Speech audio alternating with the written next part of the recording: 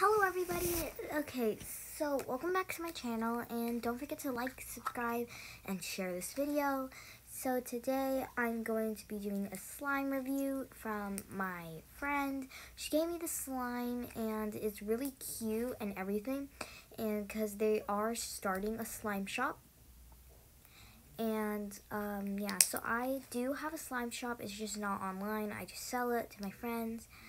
And yeah, so they decided to also make a slime shop, which is very cool.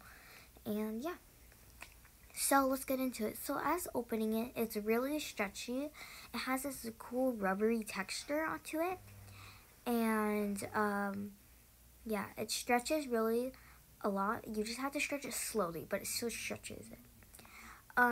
Poking it is really pretty fun. I just had to make small pokes because if I make big pokes, it will like go back to normal. But that's actually pretty cool. It's fun to watch it.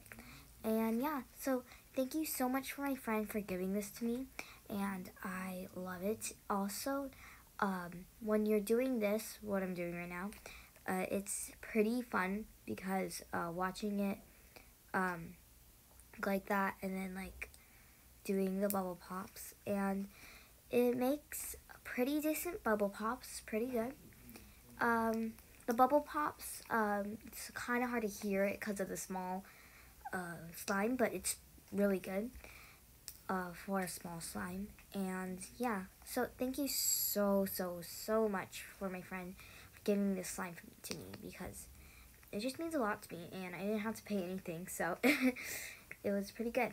And yeah, so squishing it is one of my favorite parts for it, because yeah, it's just nice. And if you hear a lot of slime sounds in the background, it's because of me playing with one of a slime that I have that I'm thinking of putting in my slime shop. It's called Lemonade Ice Pop. But yeah, so also the color looks great on camera, but if you actually look at it in real life, it does look a little pink, a tad bit pink.